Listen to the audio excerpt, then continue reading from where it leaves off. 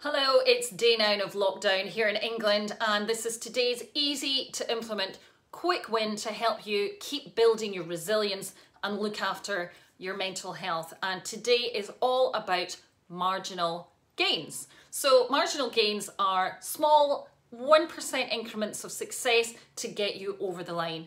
And sometimes, as we all know, we're overwhelmed by massive to-do lists or the things that we should do, or sometimes we're looking at other people and we're comparing ourselves and we're doing it very negatively, and that all makes an impact on us.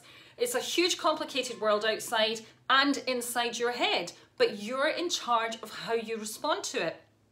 And it's all about recognizing your own achievements, however small they are and however small they might appear to you. And a great example of understanding the importance of small wins is when in 2012 the British cycling team gained 34 medals across the Olympics and the Paralympics.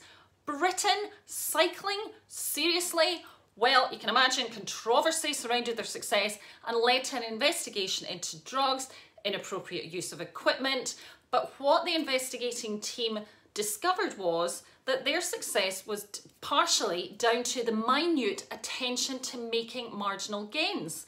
They discovered that the team had employed a head of marginal gains. Yes, that was actually somebody's job title. And the head of marginal gains had broken down everything that the cycling team did to find that extra 1% of growth.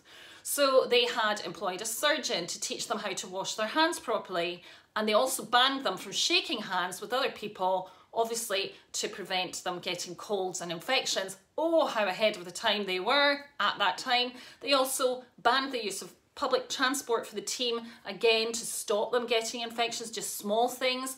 They plotted their training route with different diversions to help the team spend more time on the coach in order to relax before events, and they even changed the positions of their beds to help them to get a better sleep. So if you look at your day and you feel overwhelmed, why don't you just start maybe by writing a list of what you can do? What are the small things that you can take charge of that will take some of that stress away? Can you lay out your clothes the night before? Could you perhaps get up 15 minutes earlier in the morning? Could you tidy your room and make your environment a bit better and a bit more comfortable? It's 1% at a time. Over time can lead to lots of benefits. So yes, concentrate on the small stuff and see what happens. It's Friday here. I hope you have a lovely evening, and I'll see you tomorrow.